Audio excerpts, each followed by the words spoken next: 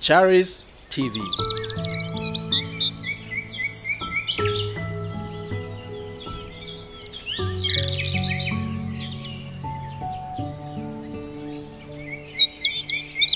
I have the grace. You can't stop me. Look here, how you lose marriage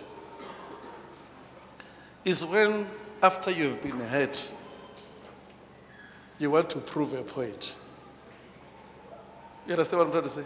The reason why today we don't have right marriages is because after you've been hurt, you understand, you want to prove a point. And you cannot be forced. Someone can still move on and marry someone, but don't be angry, don't be offended. Because what stops you is not that person, it's yourself.